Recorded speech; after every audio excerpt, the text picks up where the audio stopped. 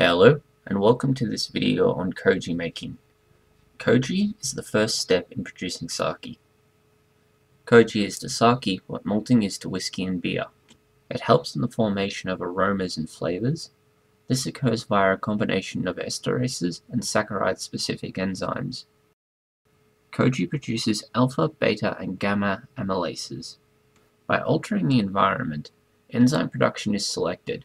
This is done by growing it in an environment between 36.6 and 40 degrees centigrade. Lower temperatures yield proteases, which create undesirable waste products, particularly flavoring compounds.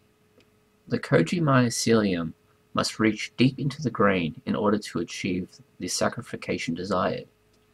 The mycelia bore into the grain when moisture is evenly distributed across the entirety of it. This forces the mycelia to bore further into it and create more enzymes in order to remain alive. The Koji enzymes are desired as these produce the saccharification required and thereby the sugar for yeast to produce ethanol. They also contribute significantly to flavor. The pH of the Koji alters the enzyme activity rate.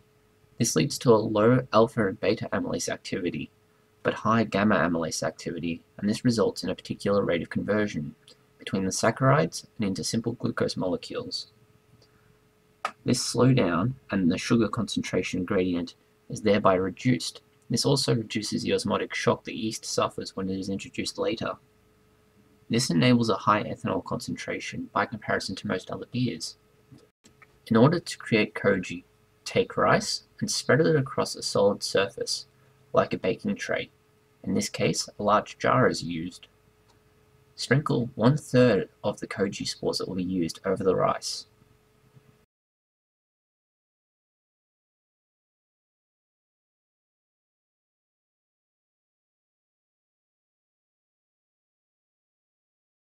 Mix it and repeat.